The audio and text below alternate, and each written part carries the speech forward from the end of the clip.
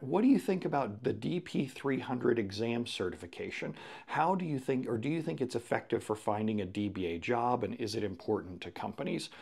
I did a short live stream on this, so talking about which certification to choose, and all it boils down to is right now, because of the economy and the hiring situation, for any given posted job, there are way more applicants than human resources can possibly interview.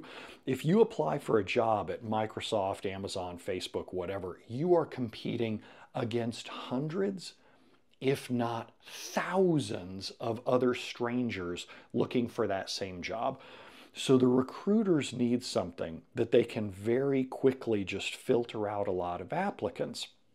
The thing that they use for that is typically certifications.